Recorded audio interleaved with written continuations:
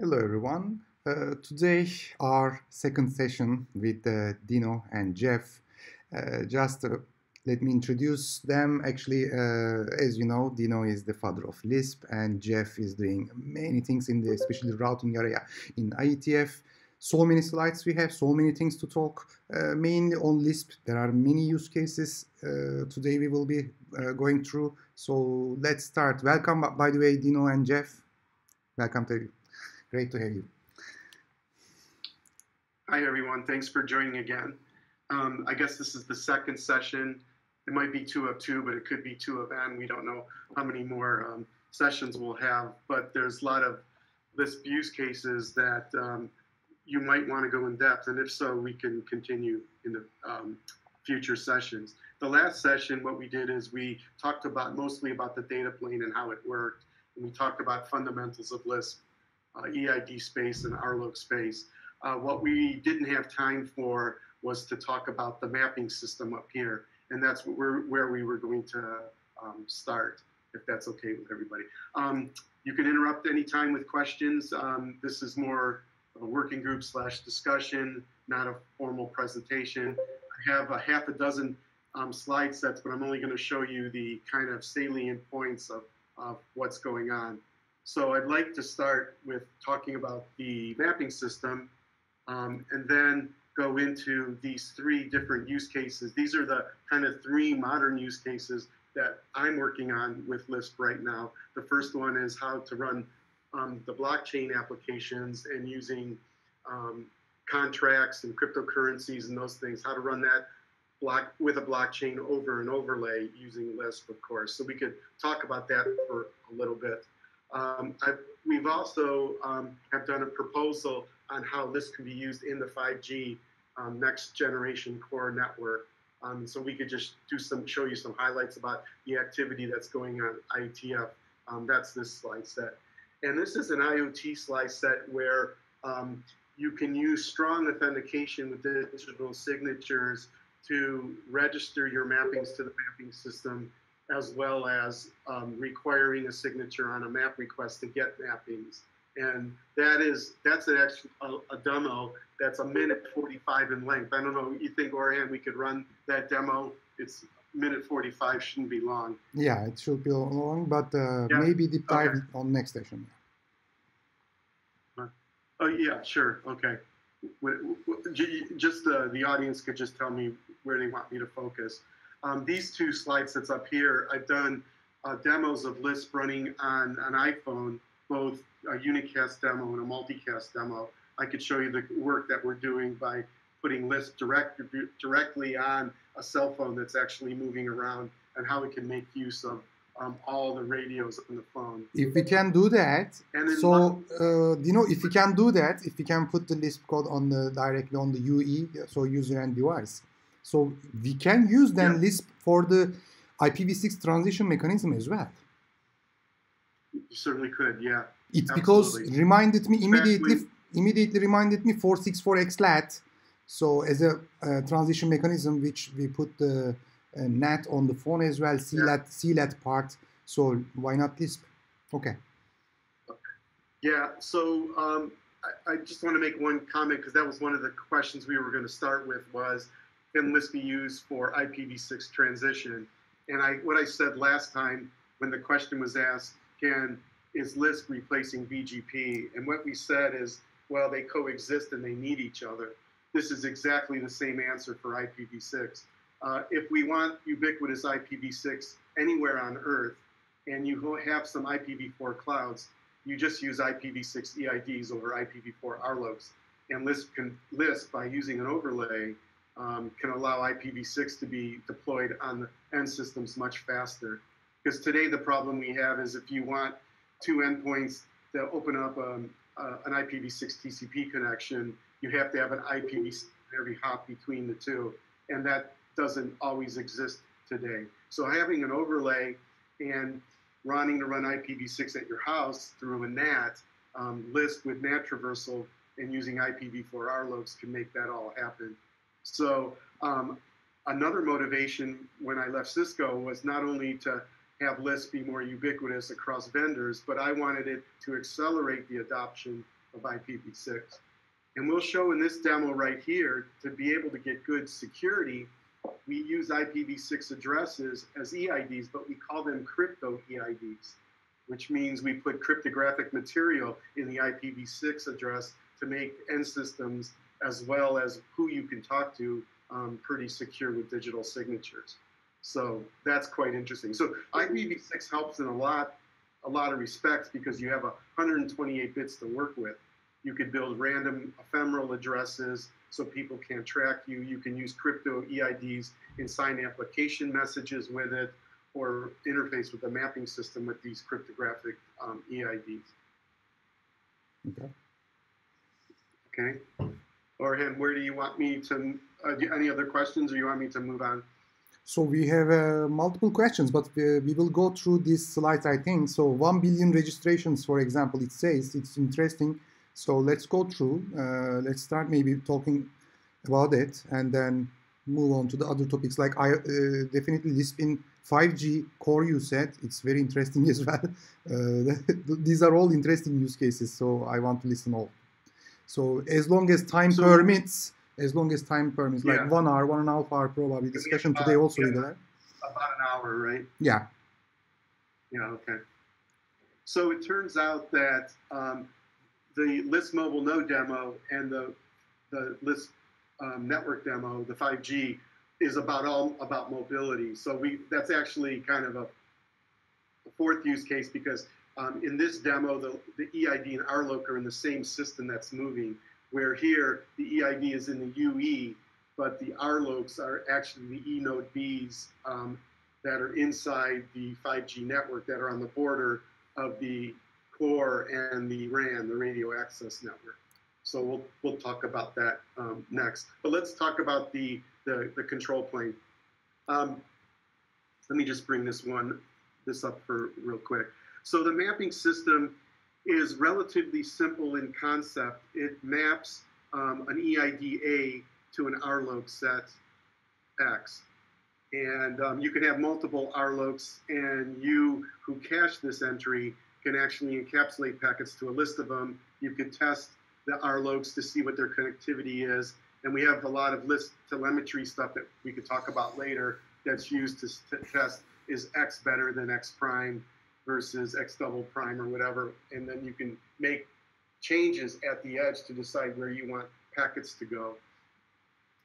But the LISP mapping system is pretty simple. It holds these mappings. The EID to RLOC set mappings is no different than any other key value store in a database. And so this is a regular database. It can be made immutable if you want it to not change at all. So it could have properties like blockchain. But right now, if you register, if this XTR registers B with itself Y as the RLOC, and later decides its IP address into the core changes, it could then register B with Y prime. And what happens is Y prime overwrites Y. So right now it is a mutable or dynamic database, okay? So it's very simple. The way you put things into the mapping system is with map register messages, and the way that you get mappings is with map request messages. And those are the two fundamental primitives that you use, or APIs, or whatever, however you want to call it. So, but LISP the mapping system is made up of a bunch of map servers, and that's where all the XTRs register the mappings to. They register to 1 or 2 map servers and no more. So it's not a push.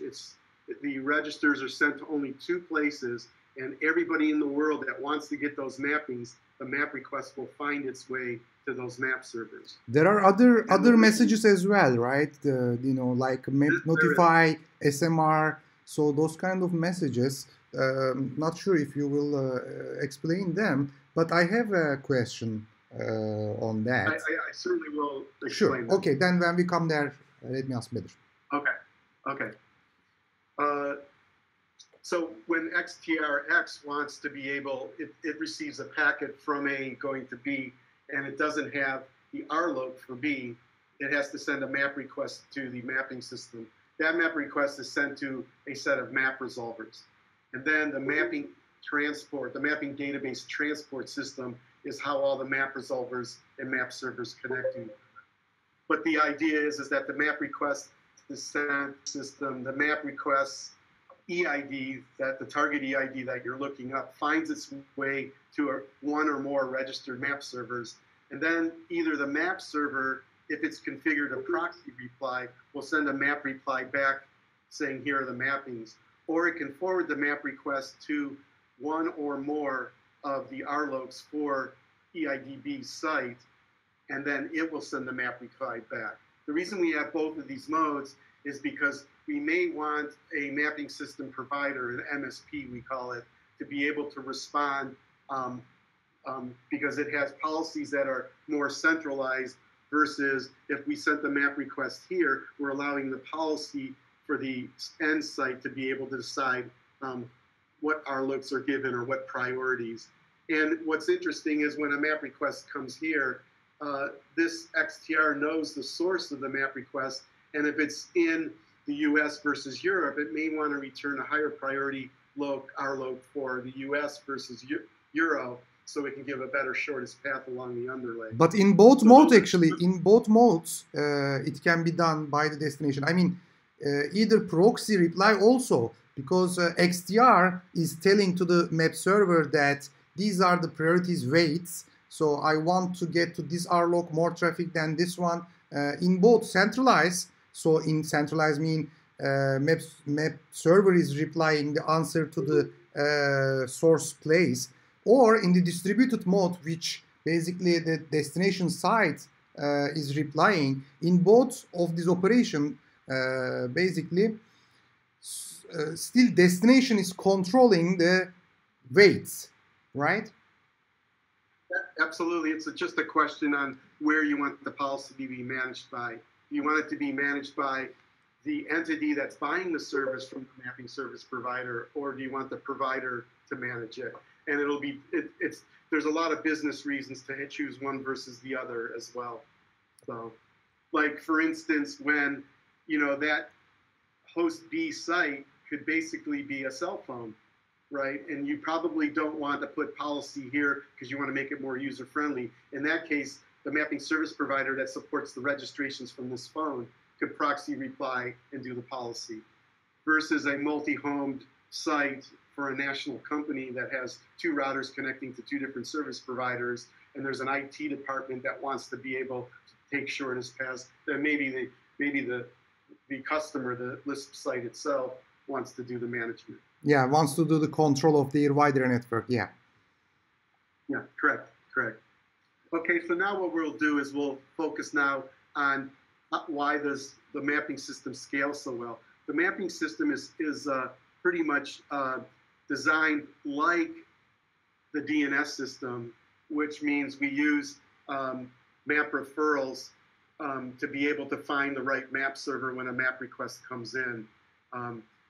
And what we decided to do with the mapping system, you know, we talked with Paul Makapetris quite a bit, the inventor of DNS, and the sort of things with DNS was it was supposed to be a slow updating system in the old days, and that administratively you would change entries. Well, with LISP, we want mappings to be dynamic and change, and we also want the mapping system to notify entities that have cached these mappings that a change has occurred. And so we've turned it into a pub sub model as well as a referral model.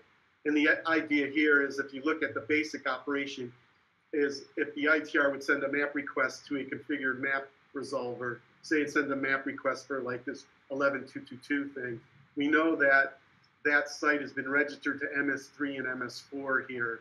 But the question is if this map resolver doesn't have that map server cache, then what it does is it asks the routes, and the route then gives it a referral to ask the next level, and then you finally get a map server. So there's a referral cache in this map resolver that knows where all the map servers are. This is really important because as this 112222 is actually changing RLOCs, the RLOCs are only being changed in these two locations.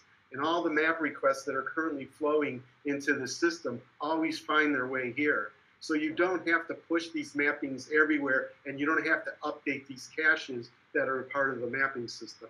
That's key to make this mobility scale on a large scale, okay? So Orhan is sitting in, where are you sitting, in Greece or in Turkey, right? Istanbul, You're in Turkey, and you get on an airplane. Your RLOC is mapped to your service provider in Turkey. Your EID doesn't change. It's always Orhan. He gets off a plane in Paris, and what happens is he still will talk to the same map resolver because it's configured in his system. And now that he gets a connection to the underlay, he'll get a new RLOC, say in Orange or France Telecom or whatever. That RLOC now will be registered to the same two map servers that he registered to when he was in Turkey. So any news sources now that want to talk to him, just send a map request to the system for his EID, and then these map servers will now have the new RLOC. Okay, so the amount of messaging that's being done is really kept to a minimum. Now, if I was talking to Orhan while he was in Turkey, and now he's moved to Paris, of course, while he's flying, and well, there's a lot of issues about how things are updated, because when people move, you actually disconnect from one location and reconnect to another location. And if you're on a high-speed train somewhere in Europe, that happens really quickly. But in this example, when you jump on an airplane, he's 2 or 3 hours not registered. So the registration will time out, and he won't be re-registered. So I'll be basically encapsulating packets to this RLOC that's in Turkey that doesn't reach him because he's not physically connected to it, right? But when he appears in Paris and the mapping has changed, these map servers know that it changed from a Turkey RLOC to a Paris RLOC, and that Dino has it cached because I subscribe to his EID, that I get a map notify message back from the map servers telling me that now the new RLOC or RLOCs, right? He could be attached to a Wi-Fi network in the hotel as well as Orange LTE, and I might get a pair of RLOCs back, and now I can start encapsulating, load splitting them across the two in Paris, or choose one versus the other. So map server will... So with mobile cases, it works really well because when you pop up in a new country and you register, all your signaling and traffic is actually encapsulated and tunneled to your original location. So if you pop up in France, your anchor node is still in Turkey. This is where your policy takes place, right? This is how mobile roaming is actually working. So it works really well in this case. So well, it's in this case, we take the shortest path. There's like no home agent like in mobile IP. What we did at Cisco was, if, for instance, Dino was now still encapsulating to Turkey, and it was a Cisco box acting as an XDR, the Cisco box would know if the EID has actually moved. And if so, it sends a data-driven SMR back to me saying, go do a new lookup because he's no longer here. Now, if I do a lookup and he's still on the airplane, the mapping system's going to tell me he's not there. So I could stop sending and maybe try later. If I try later and he lands and he's registered, I'll get the Paris RLOC. But there is really no home agent. The EID Orhan is completely independent and mobile, and he just attaches to other places. I don't know he has a home. His home, as far as I'm concerned, is what his RLOC set is in the mapping system. So whatever the mapping system says is where he currently is, or he just left, right? Okay, question here this. So through SMR, when this move happened, let's say from Turkey to Paris, now the traffic which is already on the fly, so on air, will it go to the first site, then tunnel to the Paris site, or will there be any optimization for the on-the-fly traffic as well, so that those traffic will go directly to Paris? Which one? Yeah, good question. So in the spec, we've said you could do either. What the Turkey XDR could do is drop the packets and simply SMR to get the ITR to go to the new location, or it can actually do a lookup and say, well, let's see, I know the EID is not attached to me anymore. Let me do a lookup in the mapping system to see if there's an RLOC. This is the Turkey XDR. And the Turkey XDR has an option to now encapsulate it at the expense of a hairpin, right? But what it can do is it can actually, it could drop packets and just do the SMR. It can hairpin the packets and also do the SMR, and then the ITR will eventually go this way.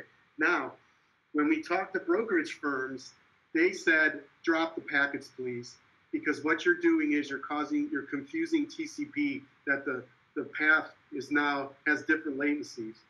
So it's better to drop it and get the new information and get on the new shortest path so we can compute a new RTT at the transport layer. You drop the session or you drop some packets? You drop the session entirely or you drop some packets?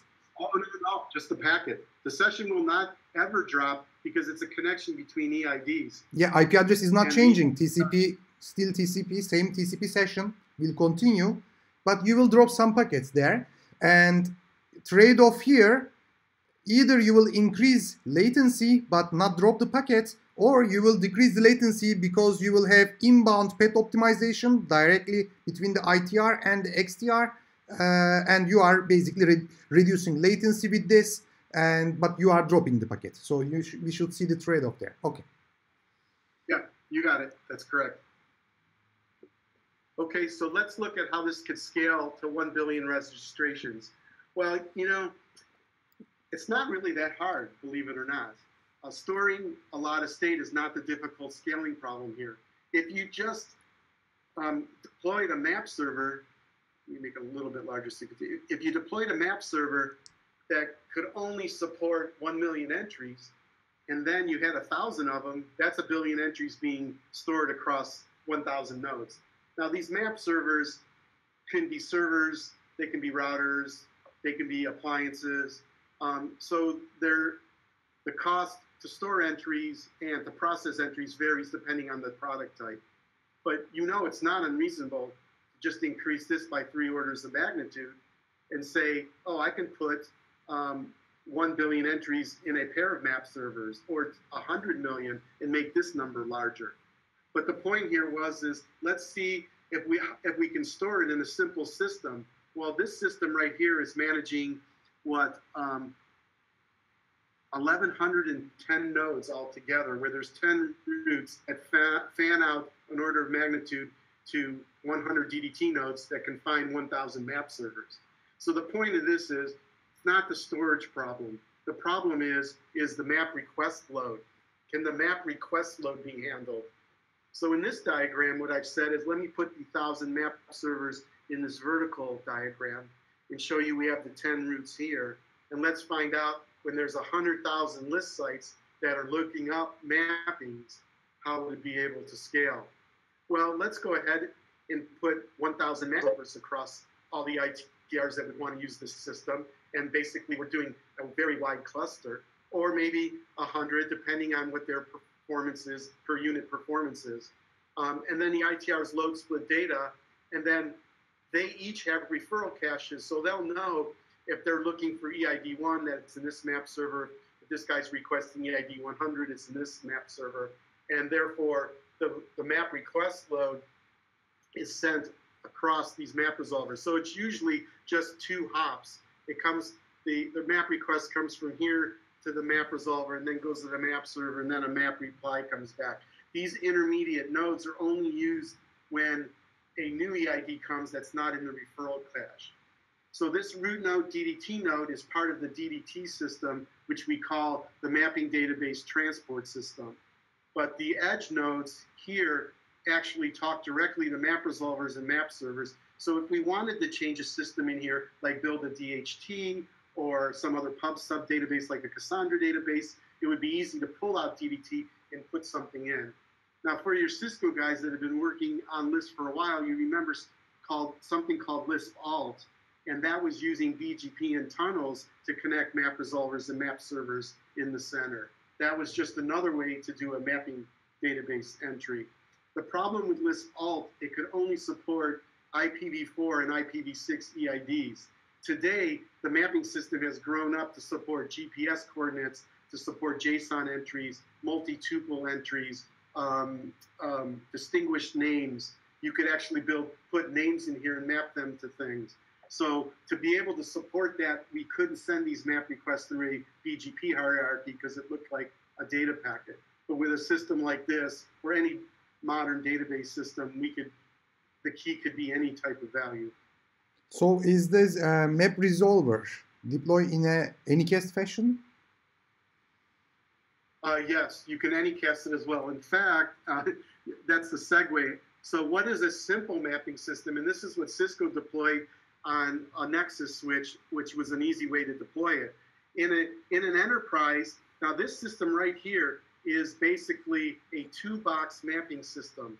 This could support 10 million, 100 million entries if you put it in a UCS box or any server type platform. All you do is you tell all the XTRs to register to 2 different map servers. These are 2 different physical devices. And you tell them to register the underlay IP address of the 2 map servers is 111 and 222. So you see these ETRs will send map registers to both of them. And then when you want to request mappings, what the ITR will do, it'll send a request to an Anycast map resolver address, which let's say is 3333. So both these physical map servers are configured with the address 3333. That allows the ITR to get to the closer map resolver. So the map resolver and map server run together in this device. But we call this as a Anycast map resolver, as you just stated. Excellent. So this closeness. So for instance, when Orhan left Turkey and went to Paris, I said in that previous example, you'd use the map resolver you were configured with. That was assuming a unique address. But if you were using an Anycast address, then when you were in Turkey, you were using a physical map resolver that was in Turkey. But now when you're in Paris, you're sending your map request over a few underlay hops to a map resolver that is sitting in Paris using the same Anycast address. So this is going to work a long way, let alone the previous slide. The previous slide is grand, capital I, internet, large scale. But we're finding in enterprise that this scales quite a bit. And I have this implemented in my mapping system. So when people want to experiment and they want to play with LISP and they don't want to build a mapping system, I give them entries in my mapping system and they can use it to resolve addresses. So anybody on this call is welcome to use my mapping system. Just send me an email. It's free of charge, and you can play around with LISP with any gear, and it implements something similar to this. So there was a question actually that if I don't know anything about LISP, but I want to understand LISP, can I do any demo? Can I play with it? Like, is there any simulation or something like that? What you can say? Yeah, absolutely. We had a LISP beta network at Cisco for many, many years that was just shut down. Cisco was managing it, and they moved the management of it to the guys at UPC Barcelona, and they were managing it for a good 5 or 6 years. They cannot support that anymore. So the LISP beta network it was basically deployed in 50 countries. I think there was about 300 XTRs that were talking to it. It was a pretty large network that we experimented for a long time. Now we need to find something. VeriSign was building a mapping system about 10 years ago and was going to monetize it and build it just like a certificate system. And they stopped doing that. But if people want to play with it, I'm certainly willing to support the effort to do it so people can learn about it. This example down here was showing, I mentioned this last time, where we were talking about who else implements LISP, and I was verbally, I couldn't show it because we didn't have slide sharing work, but this was an example where the Lispers.net code was being used as the mapping system here. And then these 4 vendors, Arista, A10, are data plane vendors that were supporting this mobility thing. And what I said last week was we had this VM in the data center using this EID 66666, and the VM was moving back and forth from an Arista top-of-rack switch to an A10 load balancer. And at the same time, we had a Mac that was moving across Wi-Fi to wired, and Aruba was providing the Wi-Fi access point, and a ProCurve closet switch was being there. So we would move this from a cabled connection to an uncabled connection. And what we were showing is this guy was SSHing from 7 to 6. And while both movements were happening on each end, the mapping system was allowed to provide that continuous connection. At one point, 6 would be attached to 2. And when it moved over here, Arista would be the RLOC. And then it would go back and forth. When 7 was attached to Aruba, 3 was the RLOC, and then when it moved to the wired connection. So it's showing you in this case that the EID is moving, but the RLOCs are static. This core network is completely untouched and not known because these are coming out of provider assigned space, and these boxes are bolted into a rack, and the core network knows how to route to these boxes. And as all this movement's happening around the edges, it's the overlay that's providing the movement because we're updating these map servers with new R loads. By the way, when there is any cast and physical addresses, reachability to the closest map resolver is done by the underlay routing.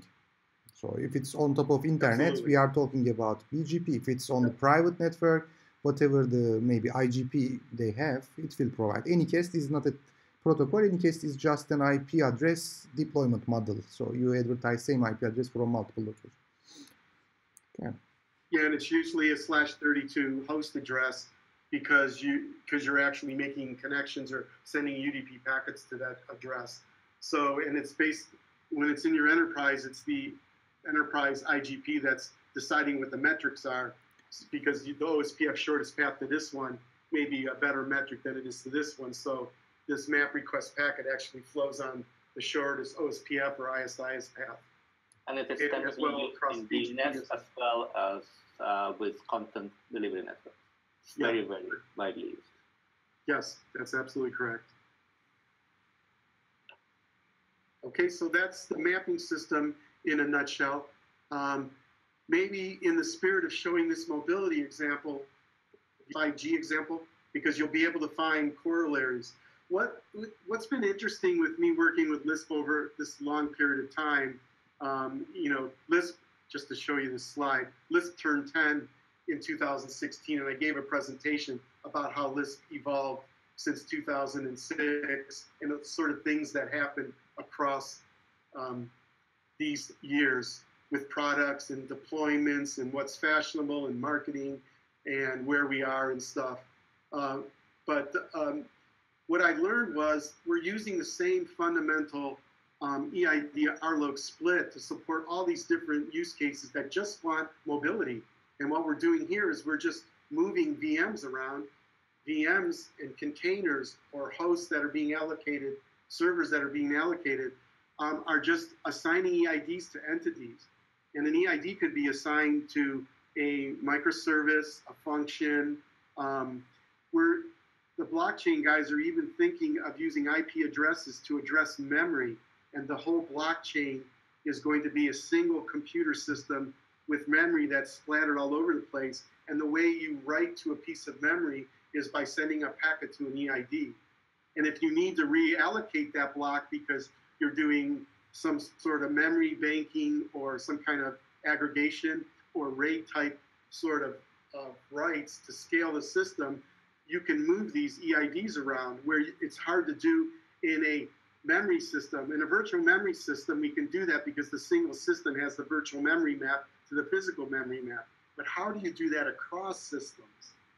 Do you have a virtual memory address that is going to be maybe, you call it an EID, but it looks like a memory address? Or could it just be an IPv6 address or in some other form? Very interesting, high performance computing ideas are being used by using locator ID separation at the network layer to help the computer model it.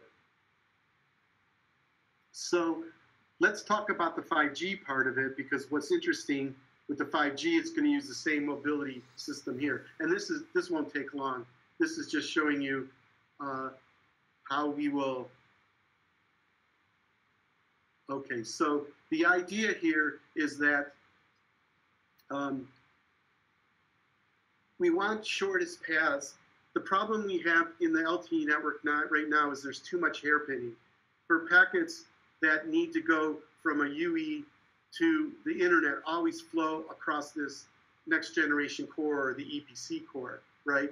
But when these two entities are moving around and they want to talk to each other directly, packets have to hairpin quite a bit. And if we want to meet this 1 millisecond latency requirement for 5G, we have to send packets on the shortest IP path, because anything farther, we want to send faster than speed of light, but we can't do that without quantum networking that's showing that we can't do it either. So the fact that we're sending it through more electrical and optical links, through more routers with queues on it, is just meaning we have a long ways to go just to get it on the shortest path here. So it's very simple with the idea is, go ahead, Orhan. What I understand, please verify me. in the 4G network, packet would go from UEs to E node Bs, right? So, and then between the E node Bs, without going to the core, it can travel. And no, it cannot. It has anchor node. It has SP nodes infrastructure where you terminate your GPP tunnel, where you depend off to IP networking. You always hairpin.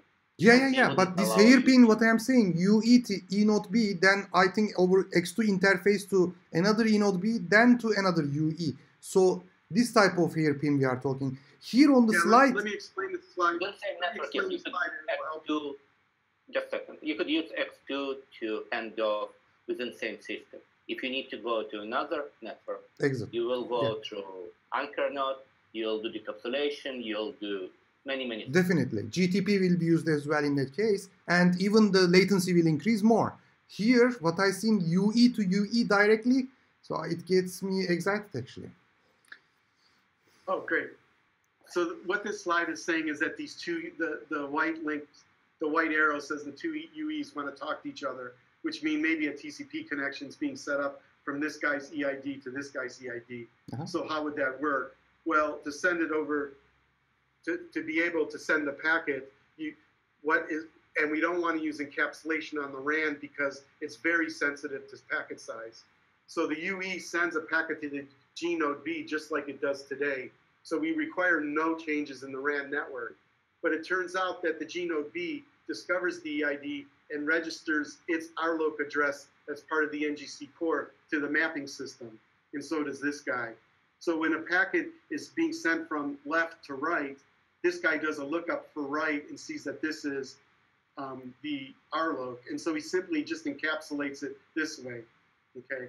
Where previously we would use S gateways and P gateways that were they were closer topologically to the internet, right? Because most of the packets would go to servers and back, and there was no opportunity to do things here.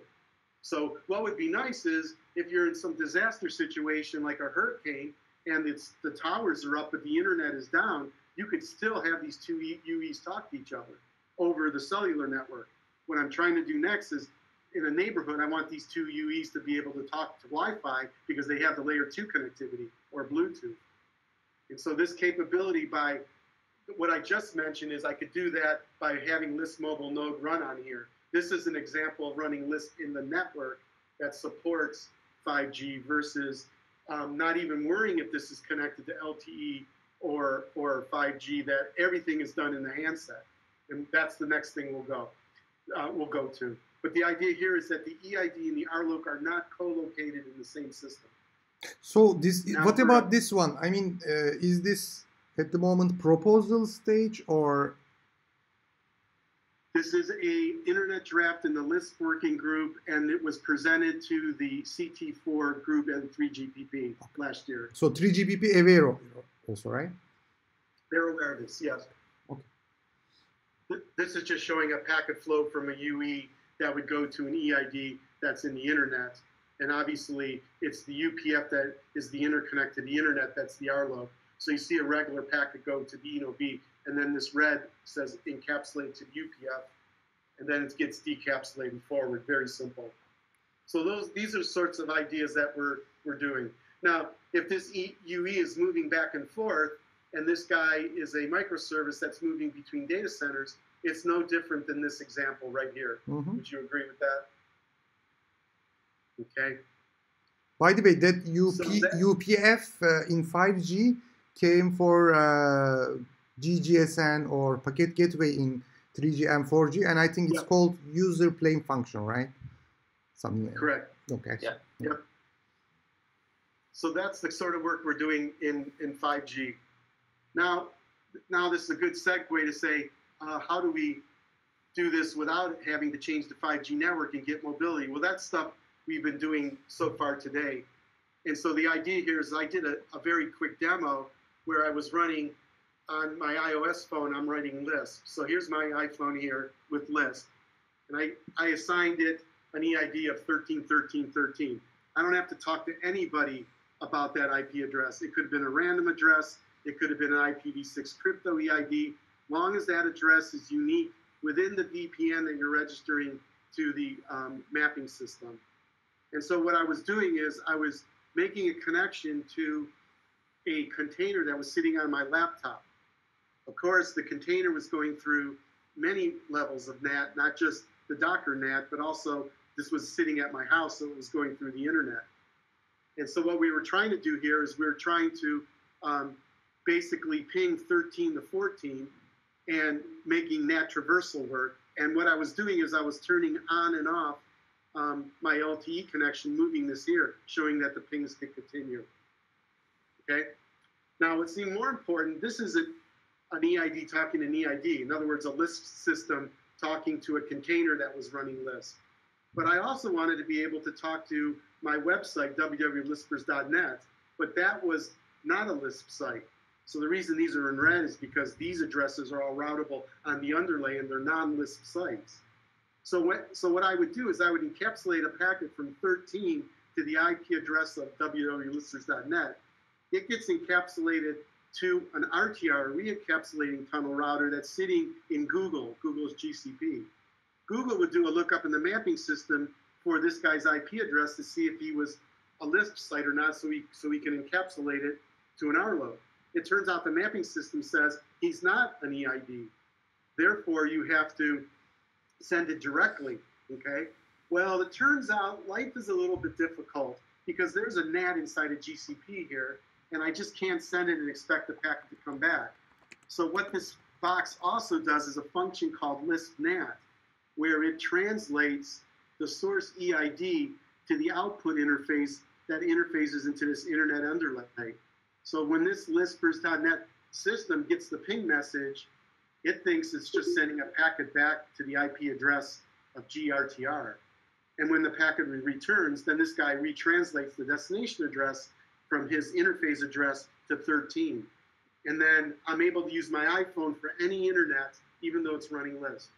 I can talk to LISP sites or non-LISP sites. And I could turn on and off LTE and Wi-Fi and move back and forth while this is happening. And you don't need any proxy XDR. If you guys want, if you want to see the demo, just go ahead and download this movie and you can watch a 4-minute video on how it works. Go ahead, Orhan, you had a question. So in this case, you don't need any proxy XDR between the LISP and non-LISP side, right?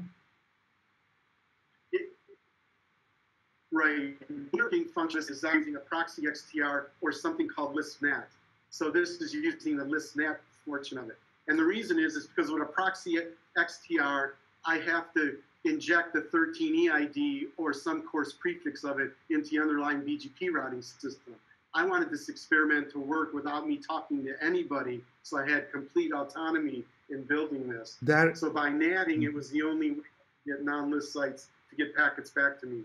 So there Advantage, disadvantage. The disadvantage is that this is a symmetric path. If there was a shortest path from www.lispers through maybe this RTR and AWS, it wouldn't work because the translating address is here versus there.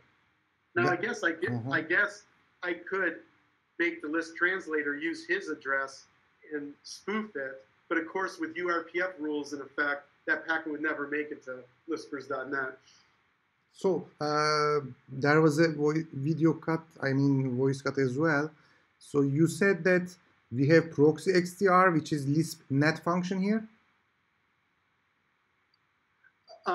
In the inner working draft, how LISP talks non-LISP sites, we have two solutions. One's called a PXTR, which you know about, Cisco's implemented, and a LISP NAT function. Okay. It's not a regular NAT function. It's a LISP NAT function that does similar sort of things. It only does one-to-one address natting. So an EID doesn't appear in the packet here. Because see, if an EID appears in a packet here, then you have to use PXTRs, and they have for this guy to send a packet to an EID, BGP has to know, the underlying routing system has to know about the EID to route it to a PXTR, where here we're not using that. The fact that the packet's being rerouted back to this to this proxy device, I'm going to call it, is because it's natted it. So and it's based on this. I'm pointing here because there's an interface into the underlay here where that IP address is. And that IP address is a provider assigned address from GCP to my VM. So instead of encapsulation, you are doing NAT here. You need to. Otherwise, if you want to encapsulation like what you do in PXTR case, so that lispers.net would need to know the route, return route for the EID space. So if you will do encapsulation, but here you are doing net, that's why lispers.net doesn't have to know EID's IP address, just they need to know how to go back to GRTR. Yeah. Right. Okay. Actually, in this example, this green line is showing that packets are being encapsulated from the phone to GRTR. And so this packet here has 2 IP headers. This guy strips it off and translates, so there's only 1 IP header that's here. So this guy, if I was going to SSH from my phone into lispers.net, this guy would be creating a TCP connection to what it thinks is the IP address on this interface here. Yeah, sure. By the way, there is a very nice question, though we are going through the 5G use case, but I don't want to miss this one. Maybe you have an idea, you heard about this use case as well. He says, there was a test demo for LISP for the airlines industry, I think Air France and Cisco. Can you explain to us the idea and benefits from LISP with such an industry? Also, any successful story. So airline industry, what they did, actually, it might be an interesting topic. Yeah, that was actually a pretty simple problem that uses the same idea. And the idea is, let's say all these 2 systems are sitting on the ground. And it was Lufthansa who was testing with it. Let's say these are the airplanes. What they wanted to do is they wanted a user to open up their laptop when they are sitting at the gate. They just board the plane, they're sitting at the gate, and all the laptops on the plane were EIDs, okay? And they would run, would not run any LISP on the plane at all, similar to here. These VMs aren't running LISP, they're the airplanes. But these would be base stations on the ground, okay? And those would be the RLOs. So the idea was that the plane, when it moved away from the gate, would disconnect from the airport's Wi-Fi and maybe use the runway's Wi-Fi. And then when it got up in the air, it would use this thing called Sky-Fi. It was a 50,000 feet wireless standard that some guys in Sunnyvale were doing.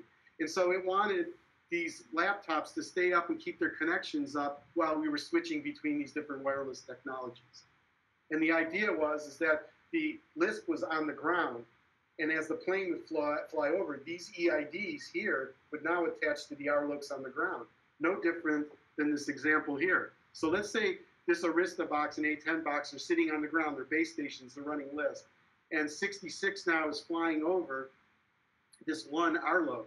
Well, now all the RLOCs, all the EIDs on the airplane will have RLOC 1111. So when they send packets down and they send it to some server, all the packets will be now returned to 1111 because they're just going to encapsulate it there because that's where the plane currently is. As the plane moves over to another base station, now it just updates its mapping to 2222, and the same thing happens. Okay, so in this case, what I'm saying in these 3 examples uses the exact same technology, same mechanisms, detailed mechanisms. Definitely. So here in this case, let me ask this one, then you probably continue, because very, very important for me to understand. Where in this case, where you would put the MRMS, map resolver, map server, where would you put them? So the airline industry would run that, and they could run it as an independent thing. You just need the mapping system to be accessible on ground, and that's all you would need it to do. In this case, the mapping system here would be part of the ground infrastructure. But mapping system needs to be accessible by all those RLOC, which is one of them you said, let's say airline Wi-Fi, airport Wi-Fi, another maybe Sky-Fi. All of them needs to be accessible to that MRMS. So as long as they can update the new RLOC location when there is move, so it's fine, right? So they should be accessible. Yeah, don't forget LISP is on the ground, and the mapping system's down there too. And what's up in the air are all the EIDs that are mobile. Okay, think of it that way. If you're interested in real use cases, there's work that's going on routing working group led by Fred Templing, who worked for Boeing. And the name of the draft that describes it is ATF, RTWG, AT, and BGP. So it uses BGP in very similar matter. Just look up RTW routing working group drops, and you will see number of drops by Fred Temping talking about how can you use BGP to do exactly what Dino just described. Excellent. But without any LISP. There's also a few guys that are proposing a draft in the LISP working group from the ICAO, International Carrier Airline Organization. And so they're trying to figure this problem out. They're working with Fred as well to solve this problem. Fred's looking at using LISP and BGP and what the pros and cons are. And Arrow's a BGP-based solution that Jeff's referring to. Okay.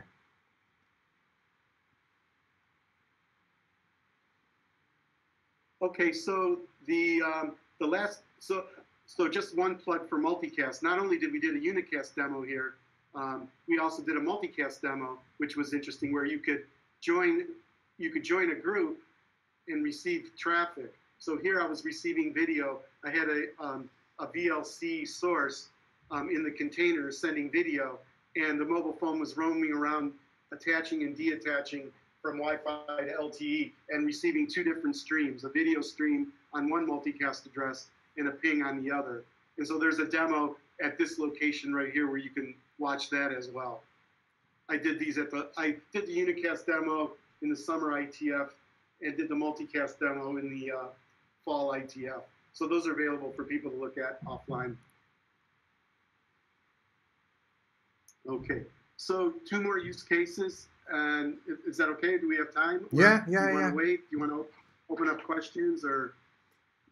Actually, there are a couple of questions. Meanwhile, let's also answer them. So there was in your 5G use case, you said that even the I think base station side goes down, still it can continue, because the question was, you talked about the disaster, but he says, but the disaster at the backbone means underlay is down as well. So how would overlay work? So do you remember the use case? Great question. That actually provides a segue into the decentralized mapping system that is relatively new. And the idea here is, in today's mapping system, or in today's LISP network, you assume that the mapping system is part of the infrastructure. And the problem is if you lose your internet links, you would have no access to the mapping system. But you have these backdoor sort of paths, wireless paths. So what we did with something called LISP DECENT, stands for Decentralized Mapping Systems, is that all the XTRs would be map servers for each other in a decentralized mapping system. So even though this would happen, it would look like this. These guys would all have mappings for each other. So when they lost internet connectivity but had backdoor wireless connectivity, they could still resolve mappings. And they can do this now. They can do this with actually sending map registers to multicast addresses that reach all of them. That's the push-based, because the wireless systems support multicast much more naturally. It's layer 2 multicast. So with a push-based system, we can get a bunch of nodes in a neighborhood where there's a hurricane and your neighbors want to talk to each other. You're sitting on a cul-de-sac or a development area, and you want to talk to each other. All those guys can reach each other either by a local LTE tower or Wi-Fi or any other wireless technology they have running between. If I was running a microwave link between my house and my neighbor, I could use that as well. And of course, we're running LISP, and our EIDs are still registered because we might still be roaming between those little wireless networks that are running in our neighborhood. And so the RLOCs might be changing. So cell site would be perfect place to put something like that, because if you lose tower, obviously you have no connectivity whatsoever. Right. So you can still locally resolve if internet is down. Yeah, that's correct. So this decentralized mapping system is push-based to answer the question. And then we also have a pull-based one, which basically distributes mappings using DNS and anycasting it. And we could talk about this another time if we want to. Sure. And I've deployed this mapping system for many blockchain use cases, because you don't have to choose once. You don't have to pick a seed node for anything. You have the EIDs hashed to these numbers that are DNS names, and then the DNS names map to the actual locations of. So when you hash your EID to 0.ms.lispers.net, you will send map registers to both 1 and 2. And when you want to send a map request for that EID, which will also hash to 0.ms.lispers.net, you could pick one or the other. Round robin. So, okay. Okay. So the blockchain is very simple. We want blockchain nodes to be able to go anywhere, roam around, and so that's why they run over an overlay. And what we have, let me zoom in a little bit here. With the blockchain application, of course, what we're doing is the blockchain runs up here at the session presentation and application layers. And as you guys know, LISP runs at the network layer, where it takes EID addresses from the transport layer and then sends packets out with an extra header with RLOCs on the outer, and then sends it to the data link. I've been working with a blockchain called Nexus blockchain, and it's a daemon that supports all the blockchain protocol, as well as miners and wallets that are different applications. What they do is they send and receive from EIDs, and then it runs over on top of LISP. So this is kind of how it would work from an architectural diagram, that the Nexus would run at the application layer, they open up TCP connections, and then LISP would go ahead and encapsulate packets. And then LISP would use underlay telemetry to actually inform the application. You may want to use this blockchain peer versus another one because I have better RLOC connectivity. Maybe one's multi-homed and the other one's not. Or you've been experiencing problems through AT&T. I'll start encapsulating your packets through Verizon. These are the sorts of things where we could provide better connectivity for the Nexus applications. Also note that LISP can run in crypto mode, where all encapsulated packets are first encrypted and then encapsulated. That means all Nexus transactions are all encrypted and kept private, where the application doesn't have to do it now. So the wallet, the miner, and the daemon could all run over an encrypted overlay. Okay. This is how it actually works. If we want to transition it slowly, the Nexus apps can either send to RLOCs or to EIDs. And when it sends to an RLOC, it just uses the regular protocol stack, where the RLOC is actually a routable IP address. And so it talks to existing nodes. But if it sends to an EID, then the LISP code in the system intercepts the packet, does the mapping, and encapsulates it to RLOCs. We do that by just simply putting an IP route command identifying what the EID range is for these applications. And so the applications don't have to do source address selection. If they send to a 240 address, the source address that will be used is an EID, therefore LISP will kick in. If they send to something that's not in this range, it just passes through. And so we're able to get this Nexus blockchain to work both on the overlay and the underlay at the same time in the same connectivity, in the same blockchain connectivity. This is first time I am seeing this use case. I will definitely look at it. Yeah, and we did a demo by showing how your microphone, Jeff, your microphone is muted. You said something, but I would like to emphasize that the name of the system is Nexus. It's not Cisco Nexus Switch. Yeah. Yeah, thanks for the clarification. This is called the Nexus blockchain. It's an open source project. If you want to learn about it, go to Nexus.io and you'll learn more about it. This has nothing to do with the Cisco products. This was an example of showing how we were using multicast and unicast to ping. And we had an MRMS container, and we showed 3 demos here that we were doing a ping between these 10 containers, and then we were using crypto EIDs among those 25 containers. And so we were doing some demos showing people how it worked. And we did the pull-based decent. So these are pretty much advanced topics. Yeah. I could take more questions, or we can go into crypto EID since we're talking about it right now. I think we can continue. Actually, I have also some questions from last week. Maybe we can continue now, and meanwhile, I can ask those. Well, I think I'll be done after I show you this demo Sure. of crypto EIDs. This is the IoT use case. Uh-huh. So what I would like to do is, it's only 1 minute and 45 seconds. If I run it, you can hear the audio from the movie. How does that sound? You want to do it? Okay, yeah.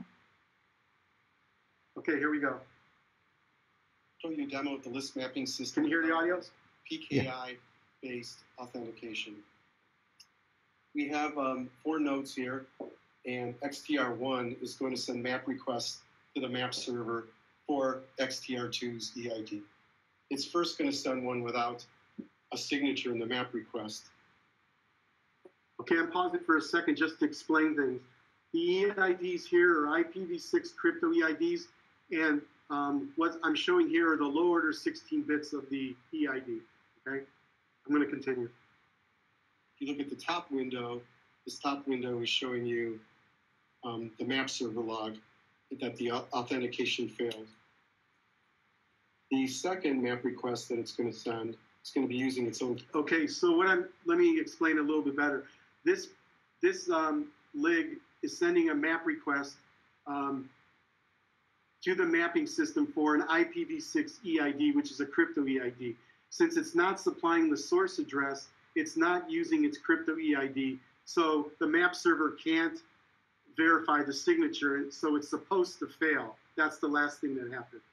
Now what I'm doing with this one is I'm using my IPv6 crypto EID, so the map request is signed and the map server is verifying the signature. That's what's about to happen now.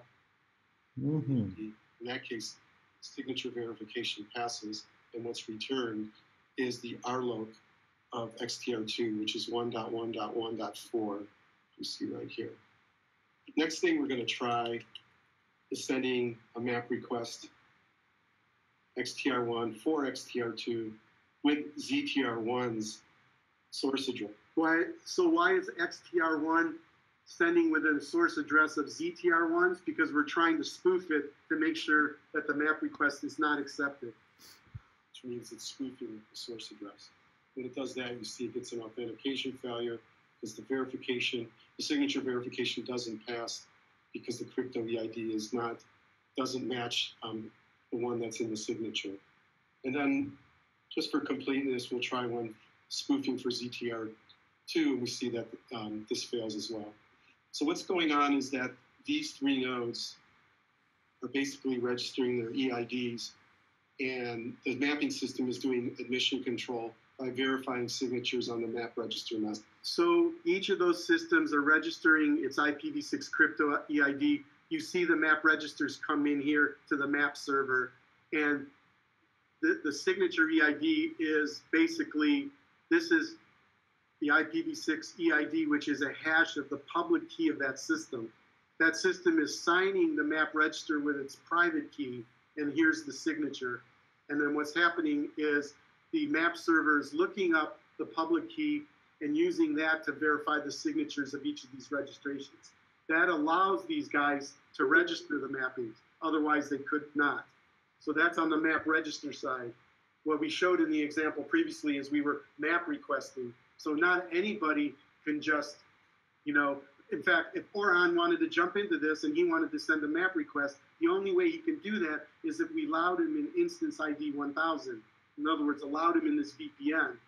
And he would have to use a crypto EID for a key pair that he generated.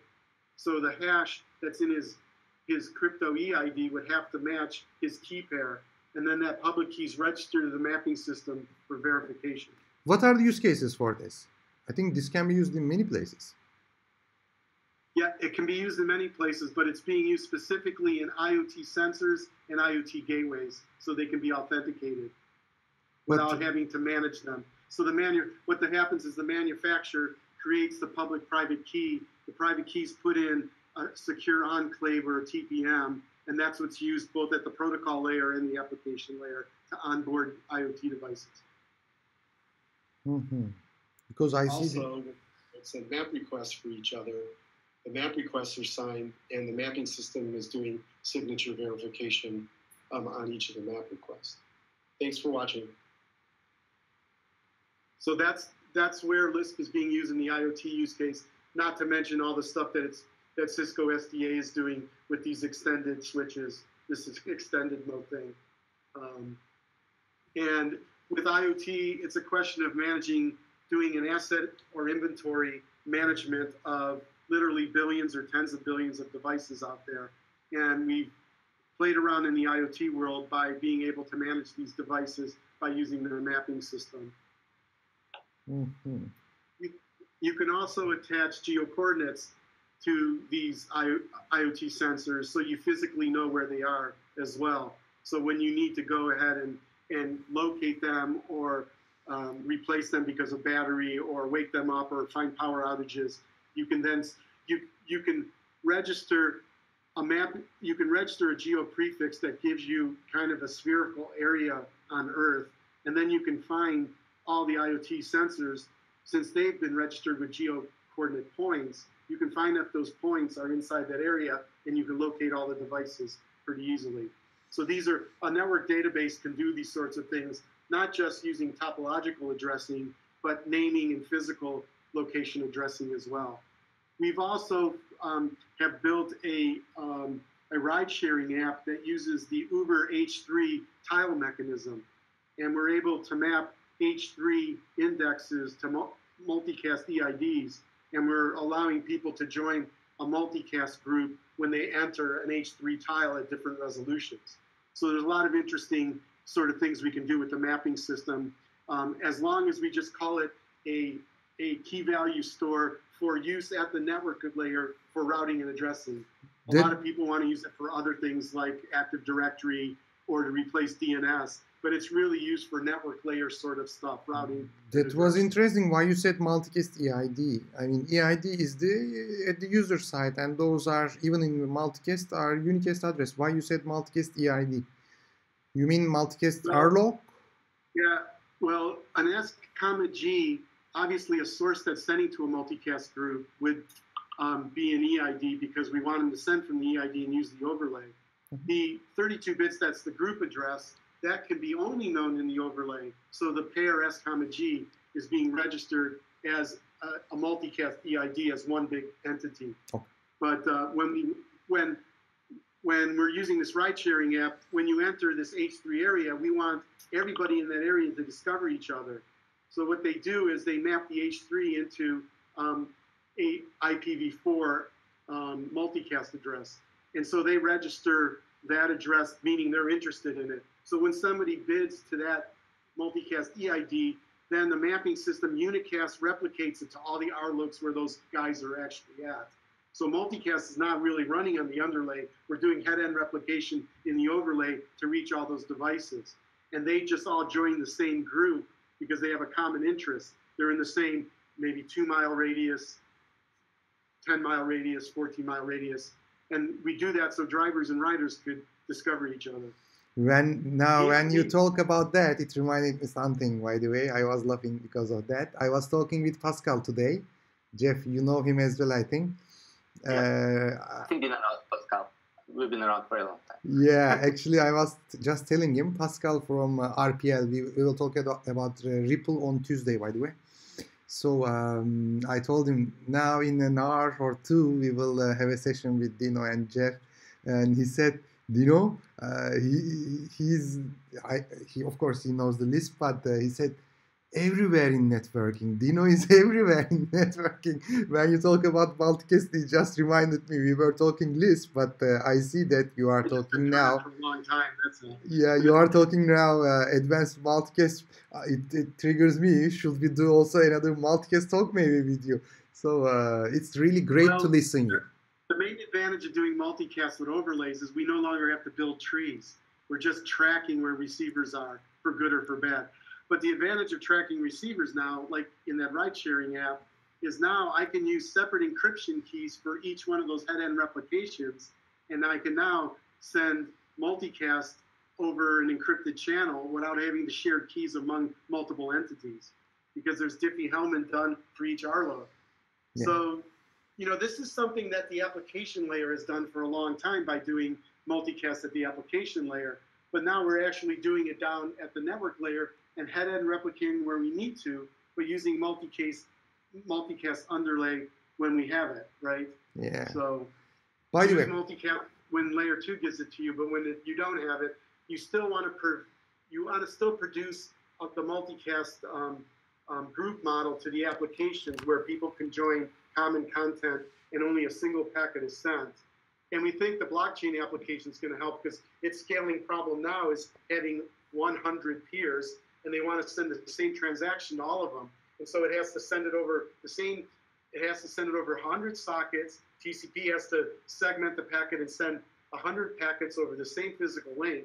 Now it just sends one packet down, a UDP packet, and then LISP replicates it, and it's more efficient because it's done at a lower layer in the stack, right? So, but still head-end replication, is it? Yeah, head-end replication.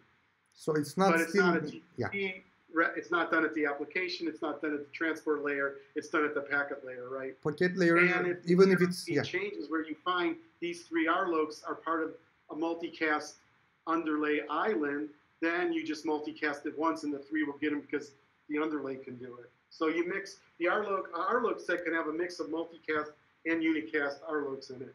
Okay. So by the way, it's already 70 minutes we have been doing, but there is one topic that I want to discuss with both of you. Jeff, please, I want your comment as well on this, because there was, after our first discussion, when we published this first video on LinkedIn, there was many people shared it, reshared it, commented, etc.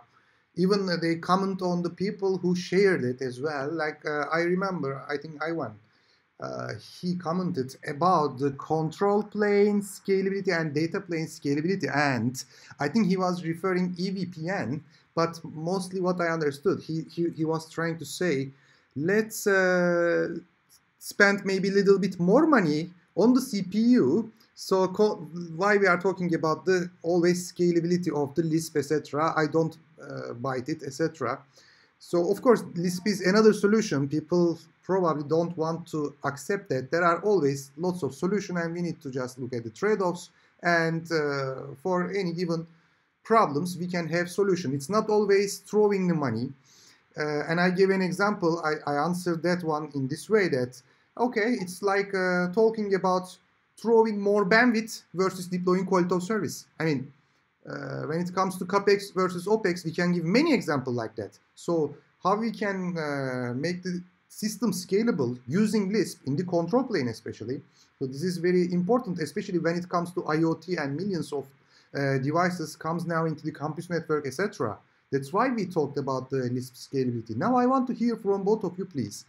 From the control plane as well as data plane aspect, let's talk about the scalability of not only LISP, but also a little bit about EVPN. So SD Access today is using LISP as a control plane.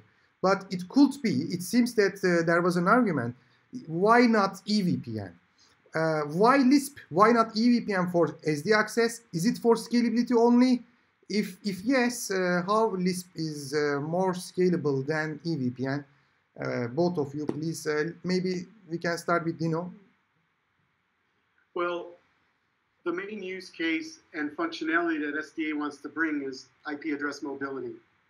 And so IP addresses would be moving around quite a bit, and those extended switches that do IoT have the opportunity of moving around as well. And the question is BGP was never designed for routes to flap quickly. It could flap as quickly as you want the protocol machine to do it. But in the early days, we put route flap dampening in it to slow it down so we would get more scalability than mobility out of it. So there's a trade-off between scalability and mobility. And in the campus, they wanted to be able to support L2 mobility, MAC address mobility, as well as IP address mobility. And rather than using lots of resources of pushing all these frequent updates, because everybody's moving around, if you move around quite a bit and you just use an underlay, you have to inject those routes everywhere. And you're injecting routes to all peers, or you're running Dijkstra if it's an IGP to all these different places that may not even care about the change, but they have to spend the CPU and memory and bandwidth resources to reflect that route change. And so that's why That's why they decided to use a pull-based system versus a push-based system. And that's the fundamental difference between the LISP mapping system and BGP that EVPN uses. So with EVPN, when you use BGP, because you would push the moved information to everywhere, not just one who is looking for. This is important. Correct. What you would say, Jeff? I want to also hear from you, please. Yeah, so the fundamental difference is indeed push versus pull model. So in EVPN case, when mobility event happens, new location will notify the rest of the network, look, this guy has moved, and by using some particular attribute, such as mobility community, it will also inform everybody, look, I know the newer location, so please use me, or I'm the airlock actually, for the MAC address, right? New So, VTEP. it meant for very specific use cases, and again, IP routing in EVPN was put on top. It's not native to EVPN, right? That's why we added IP prefix type 5 routes much later for different use cases. So the natural use case for EVPN is L2 mobility. When MAC addresses move, there is a machinery that is push-based, notifies the network. And by the way, it doesn't go, the control plane goes to everywhere, but only nodes or devices that are interested in this data are importing. So devices that share same ADI. So it is service aware in a way. But again, focus here on L2 because EVPN, guess what? It stands for Ethernet. It doesn't stand for anything else. That's right. Yeah. So if you look at LISP, it's pool-based and it focuses on IP mobility. Even so, if you look at ARP resolution in SDA, it's not flat. You would use LISP still to get the guy who owns the IP address to figure out the MAC address. So it's very different in a way. It's really IP-driven in a way, while EVPN is natively to Ethernet. So you might argue they operate at different layers. So in SDA wants to support both L2 overlays and L3. And that's why it chose VXLAN as its encapsulation format, because it wanted to use one encapsulation format for layer 2 frames or layer 3 packets. And so the mapping system that's being supported for SDA stores both IPv4, IPv6, and MAC addresses as EIDs. So it could run one centralized mapping system that can support all those different packet flows in EID types. So from operational perspective, I would argue I've already deployed EVPN and you use it for primarily L2 mobility as well. So L2 mobility is going to work on top, right? Because yeah, that's right. Yeah, for sure. Update, so when you get new type 2 route, it will also have the IP address narrator, right? So if you use a VPN already and your primary use case is L2 mobility with L3 as part of working and probably deploying LISP on top of it might not make sense. If you're an SDA user and you've deployed SDA which has LISP inherently in it and you're using it and it works for you, it works for you. I want to discuss this one. I want to discuss this one because both of you said this one, but it's not maybe clear.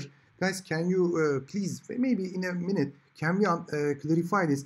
What do you mean by IP mobility versus MAC mobility? So layer 2 mobility versus IP mobility. Can you make it very clear?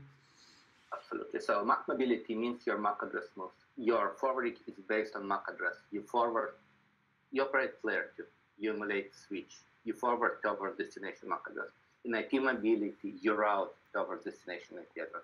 So you operate in different OSI layers when you make it routing or switching decision. This is the fundamental difference. And with the MAC mobility, you're in the same IP space, so it has to be the same subnet. In IP, it could be anything. You route based on your destination, and you need a routing protocol to resolve where your destination. So in MAC mobility case, layer 2 mobility case, IP addresses on both sides same, but with the IP mobility case, IP addresses on both sides can be different. It's not the same as the subnet because this is your bridging boundary. Because if you want to bridge between different IP subnets, you need to route. You cannot bridge. So they are different IP address. With the IP mobility, different IP address. That's it. Yes. No, so you don't have boundaries on subnet. Within bridging, you do. Yeah. Dino, you want to add something? I just wanted to add to what Jeff was saying. When you have MAC address mobility, what's changing is your MAC address is moving to a new location. It assumes everything above the stack hasn't changed. So it assumes the IP address stays the same. Well, how do you move a MAC across subnets? You can't. So therefore, you have to make the subnet, whatever your mobility domain is, the subnet has to stretch because the IP address has to stay in the same subnet. Because it assumes that the ARP cache and everything else that's being done, it doesn't change. So it's really a layer 2 mobility function. Yep. When we say IP mobility, we mean the IP address is actually moving from one subnet to a completely different subnet, where subnets now really don't mean anything, because subnets imply you have a home topological location. This is why we call it EID mobility, which means the IP address that's been assigned to your system is independent to anything that you're attached to. It's not a subnet. In fact, when Goldman Sachs implemented VM mobility, they wanted to call it a mobility prefix, where they would allocate EIDs out of a mobility prefix. And that prefix was not assigned on any physical cable anywhere in the network, because it was an EID prefix, a policy prefix, and not a subnet that was part of the underlay. So if you look into implementation, so VMware has been doing vMotion over layer 2 for last 50 years, right? Yep. Why layer 2?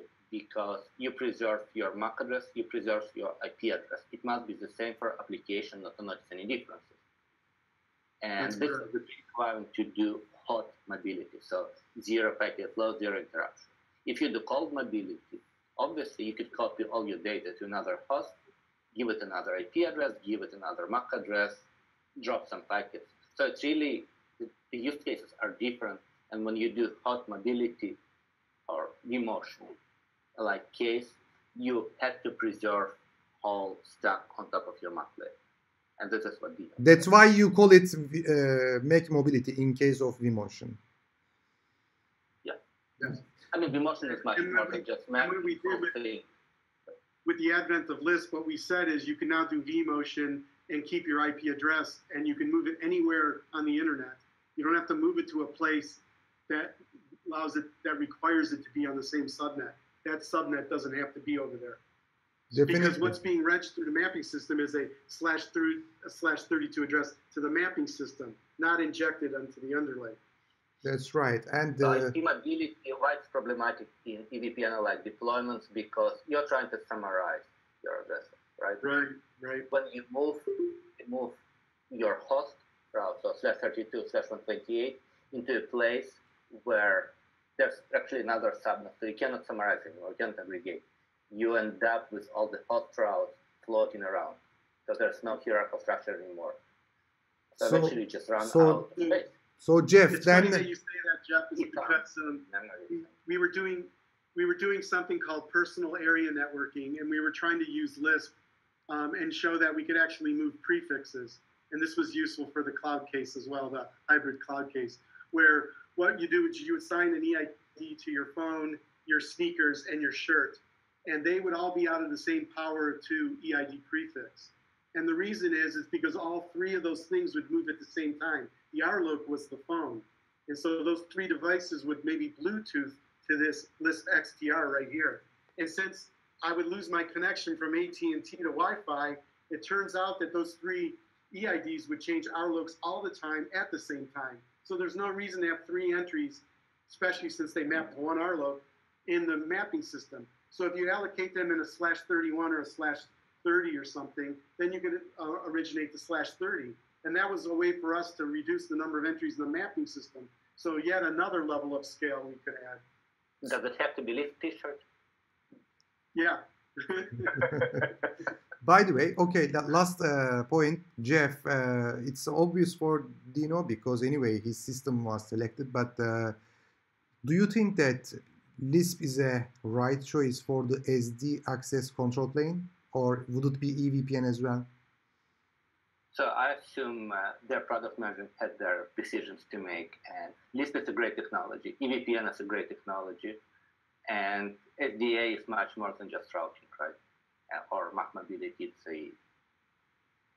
the product. It does many more things, so I don't think I can judge from where I am on whether the product management decision was right or wrong, right? So both technologies are mature, both are working, both have their place in networking. But so I think it was nice.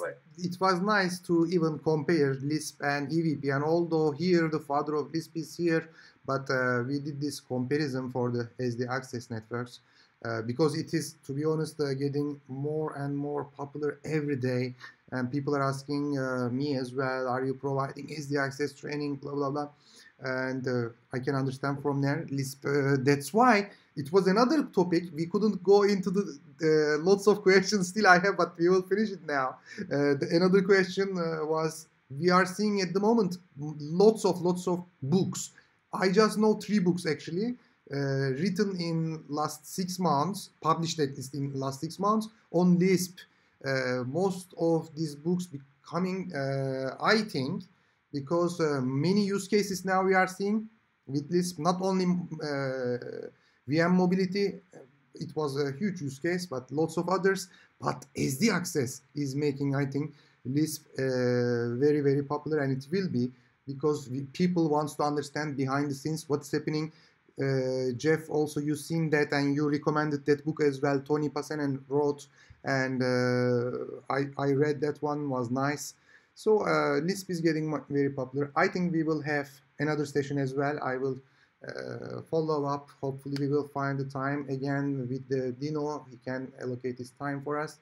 And it was great talk, guys. I'll get on top of it. Even if you don't use LISP, I would really advise you to use IETF documentation, especially on LISP fundamental and DDT. So Dino, close your eyes. Dino is an extremely creative and knowledgeable person. So anything he has done, it's definitely worth reading. And just there's so much experience and knowledge. You would understand why particular decisions were made. You might use actually in very different places. It's an amazing reading, high quality stuff. Definitely agree with Jeff. And not only from my readings, also whoever I told say the same thing about Dino. I would consume, and I am of course consuming any material he creates. I recommend you the same things, guys. It was a great session, and I think it's already 1.5 hours now. So for the next session, please guys, stay tuned. We will have hopefully the 3rd one as well. And please follow the YouTube channel, like the video, and comment it also when we share on social media. Please, if you find this useful, if you want to see Dino and Jeff again in the show, so please reshare it. And these videos really worth much more views, and I believe that these people are really, really busy, and I'm trying to get them together. So thanks a lot. Bye for now.